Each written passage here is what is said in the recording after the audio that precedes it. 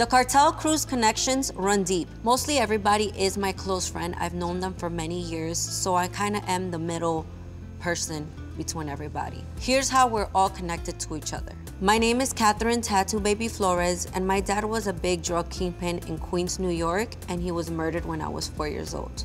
My name is Michael Corleone Blanco. I'm the youngest son of Griselda Blanco. She was known as the Queen of Cocaine, La Doña, the Godmother, the Black Widow. My family ran the cocaine business. My mother invented the modern-day cocaine trade as we know it. Michael Corleone Blanco is cartel royalty. He's the son of Griselda Blanco, one of the most feared drug kingpins in the Medellin cartel. My name is Marie Ramirez de Arellano, and I am connected to the cartel because I am Michael Blanco's girlfriend. And my father, back in the days here in Miami, was part of the whole lifestyle. I grew up with a lot of that. Marie's my longtime friend, and she's also Michael's partner. My name is Stephanie Acevedo, and my father was a drug smuggler in Miami.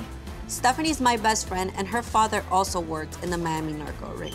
My name is Los, and my affiliation with the cartels is classified. I don't talk about it. Los is an amazing tattoo artist at my shop, Till the End Tattoos. He doesn't like to get into too much specifics about his connection. I'm Diana Castellanos. I was married to Alexander Santiesteban for about 14 years. Since we were 21, we were in the drug business. Diana's also one of my longtime friends. She just recently did a 3-year bid in prison and just got out. She was affiliated with the drug business because of her ex-husband. My name is Michael Zavala, and I've heard that my family has been involved with the cartel. My name is Nicole Zavala, and I know I'm connected to the cartel because of my family members. Nicole and Michael Zavala, I don't really know them too well. They say that they're connected to the cartel, that they had family members. I guess we'll wait and see. So this is how we all know each other, but let's see who survives.